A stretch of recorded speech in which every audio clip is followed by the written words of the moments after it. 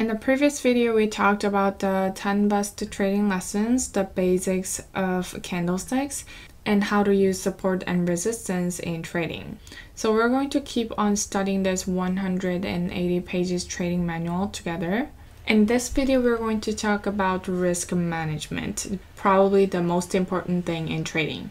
So how to not lose your money. The author, a very famous trader, and Pearl BTC, says that 90% of traders lose money, so let's learn how to be that top 10%. If we don't manage risk mathematically, we will lose all the money, for sure. So in this video, we're going to try to understand optimum position sizing, the 5% rule. Never risk more than 3 to 5% of your portfolio on a single trade. 3% is what the author prefers, 5% is an aggressive approach. This might sound bizarre, a waste of time, but let's understand it further. Trading with only 5% of your capital doesn't mean that your trade position size is only 5% of your total capital. What it means is that you are just risking 5% of your equity in a single trade. So whatever happens, you will not lose more than 5% of your equity on a single trade. Trade size will be determined by the leverage on that 5% equity. So this 5% rules apply for leverage trading.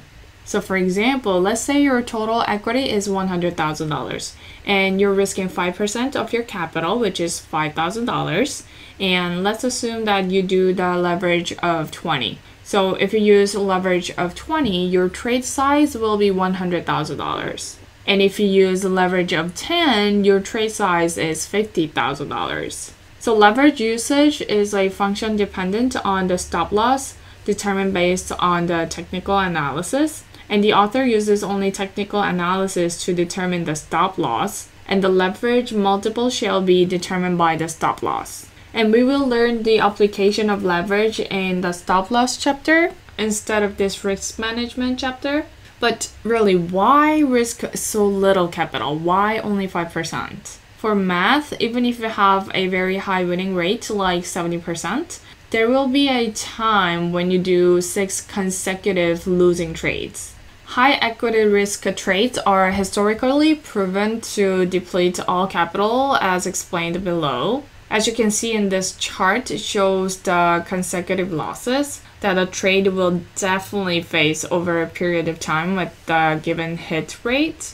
So now imagine someone with a hit rate of 70% risk, and that trader risked like 40% of his capital in each of those 6 losing trades. Wrecked, like no money left. Period. You lost all your money. It might come as a surprise that the most successful and long-term traders have a strike rate of around 40%, not even close to 70%. The best traders that the author knows, and even the author himself, they don't have that high winning rate. Then how does such low strike rate lead to profit in the long run? So if our winning rate is 40%, we'll definitely face a time when we lose 14 trades in a row, as you can see it in this chart. The profitability is gained from obtaining a good risk to reward ratio over a period of time. And the stop loss placements as well as the use of leverage will be explained in the next chapters. So conclusion of this chapter, Risk Management 101. Don't risk more than 3 to 5% equity on a single trade. Position size matter, not leverage. Your position size can be as big as needed while risking only 5% of your equity. Leverage needs to be determined keeping the stop loss in mind. Don't risk more than 5% on trade. This concludes part 1 of risk management, and that's optimum position sizing. It might be really boring, but it's the most important part of trading, obviously. And in the previous video, I also explained another way of managing risk. You know, like when you decide how much to invest, obviously you can't invest everything that you have. Don't invest more than you can afford to lose. And there's another trader that I love. He's Korean, and people call him Mailnam, which means that the man who makes $100,000 every month. And he literally does that. Like, he makes $100,000 every month. and he just shows it on live streaming.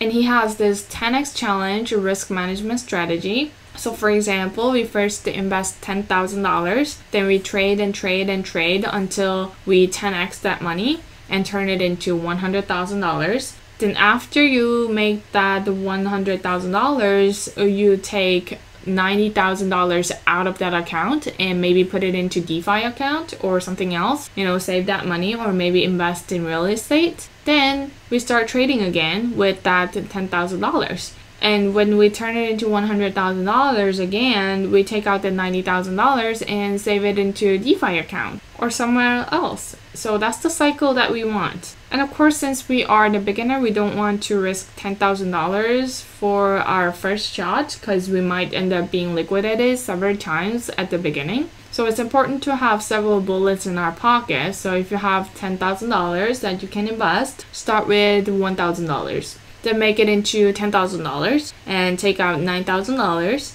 Then start trading again with that $1,000 and so on. And that way, along the way, if you get liquidated several times, you're okay because you have more bullets in your hand. So how much to invest? Consider dividing your entire budget into several pieces of bullets before you put all of your eggs in one basket. So that's all for the risk management part 1. Thank you for watching, and I'll see you guys in risk management part 2.